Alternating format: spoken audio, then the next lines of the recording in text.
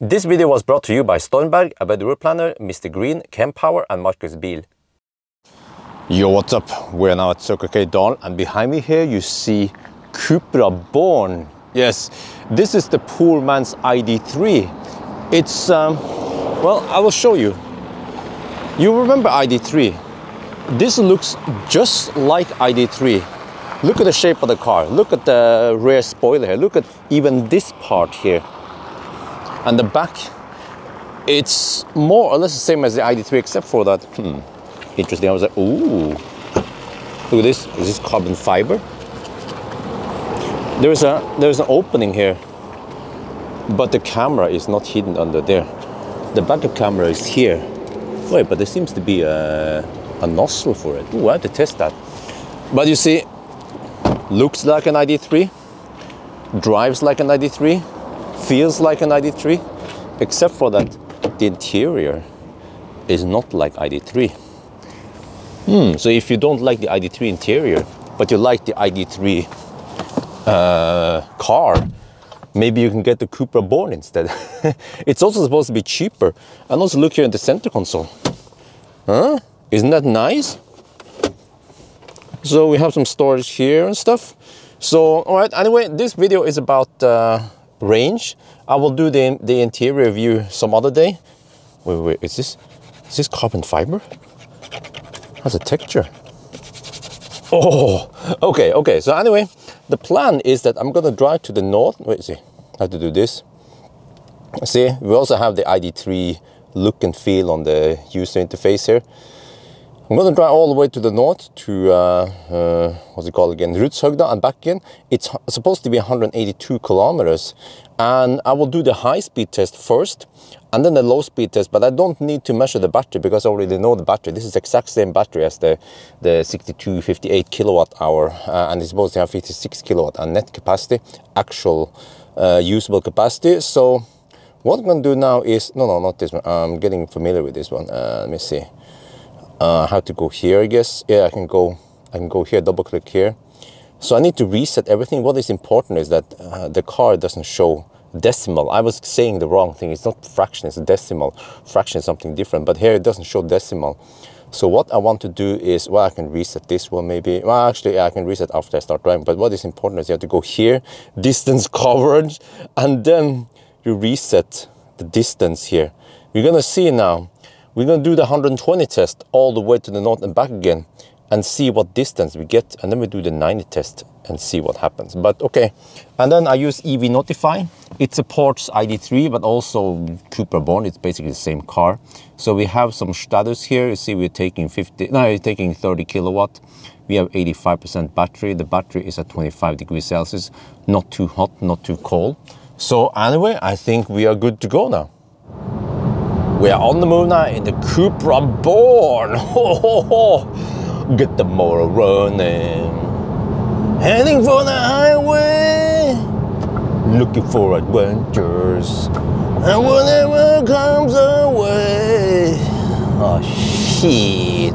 There is a reason why I make videos and I don't sing. How is Bjørn today? Okay, we have headwind. Alright. How's the temperature over here? 2 degrees Celsius over here. Okay, it's colder. Got some headwind. Consumption is 239 watt hour per kilometer. All right, as expected.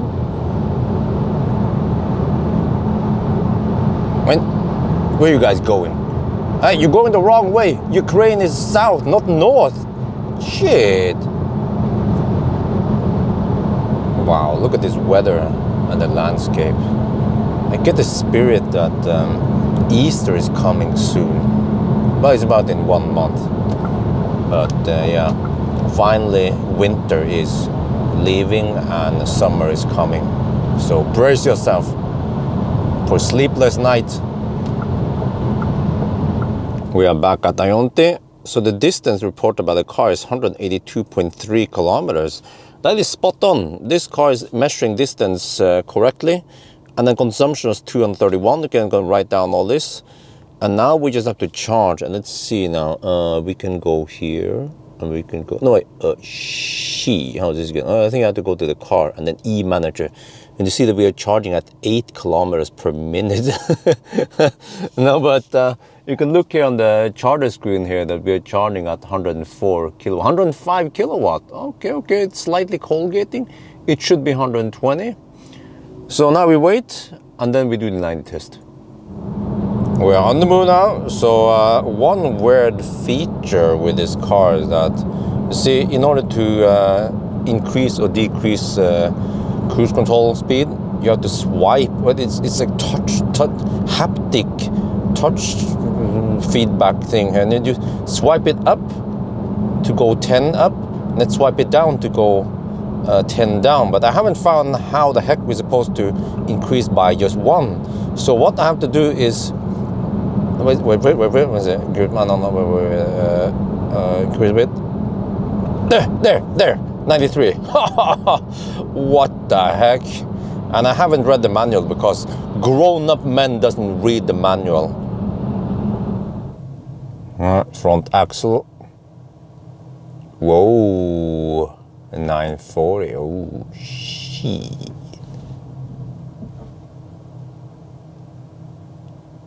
Wow.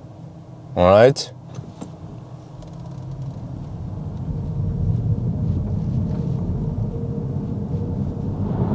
We have been driving for a while now, getting close to Hamar, and the consumption is 172 watt-hour per kilometer. Ooh, okay. So not as efficient as Model 3, which was doing around 140 watt-hour per kilometer. But now we have tailwind now on the way back, so hopefully this consumption will improve once we are back at the starting point. So air conditioning is an eco mode. I can show you that we have only on the driver's side active. The passenger side is completely off, so it's equivalent to driver only in the Korean cars. And I have to say, the car doesn't have any annoying reflective surfaces. It's pleasant to drive. The interior is pleasant to look at, pleasant to feel, and no reflective stuff. So bravo. Cars nowadays, they have too much piano finish and too much chrome inside the car. What the heck is the point of that, right? But over here, this is like, it was born for it. And this car has a standard speakers, so no fancy Beats by Dr. Dre or anything. So, all right, let's see now what it sounds like. One thing I noticed was that the bass has this weird humming or vibration, resonance. So I can feel at the door.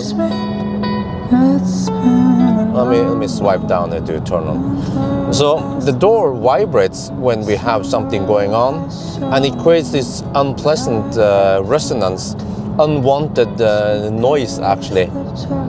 So not very good, and I have to say the sound is not natural. It has also some weird, it has some distortion.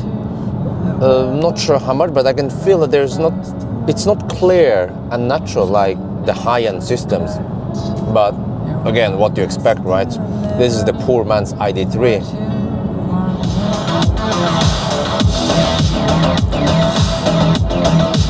But when I play techno though, it sounds okay.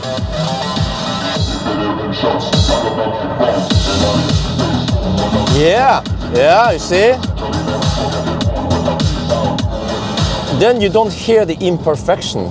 So I think the sound system here is more towards the younger people, or people who like to listen to techno maybe.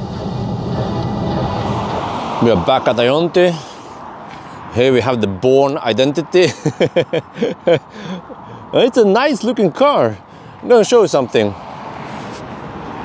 So we have Nokian Hakkapeliitta R3. What we're going to see? Yeah, Hakkapeliitta R3.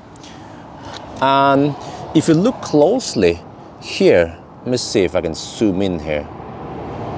You will see that it says made in Finland. So there are some tires that are made in Russia, but at least these ones are made in Finland. So yeah, at least these tires are politically correct. when it comes to charging though. So see here, remember the ABC, always be Colgating.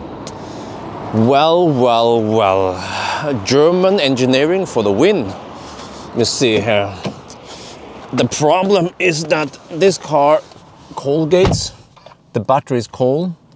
Okay, it's trying to heat it up now. Okay, inlet is getting hot, but it's gonna take a while before we reach some decent speeds here. So yeah, the Koreans are laughing right now.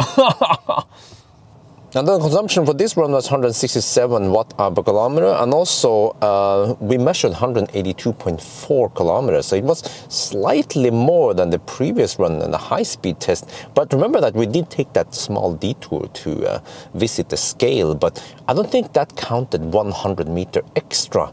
And actually, I think the trip meter was about to hit 182.5, but I believe that the difference is because we were driving slower now, and then the temperature in the tires are lower, and that means that the tire pressure is slightly lower, and that could be the reason why the meter is slightly different this time. So because I did drive the exact same route except for the scale route, that's it. You just want to see if there was any difference there. But okay, and when it comes to consumption then, so it was again 167 watt-hour per kilometer. I have plenty of measurements here with extreme cold weather and also summer temperature, but the closest one is probably, it was an ID3 in, I think it was during fall, but that was the 82 kilowatt hour, which is slightly heavier, but you see that the consumption is kind of close to this one. So can we conclude anything that this Cupra Born is more efficient than the ID3 or not? I'm not sure. It should be very similar, right? So yes, other than that, I don't know, man. When I'm driving this car, I feel like almost like I'm driving the ID3, except for one thing, which is that the ID3 has that adjustable armrest here in the middle, two of them, remember? I love it. This one doesn't have it. It just have one armrest here that can be pushed forward, that's it. So I'm not a big fan of that. Other than that, I like the interior. I think this is just a matter of taste. So maybe some of you guys who don't like the ID3, you see this thing and you're like, ooh, you like the Born better, huh? Alright, anyway, I think that's going to be it for now. Hope you guys enjoyed this video. As always, thank you for watching and talk to you later.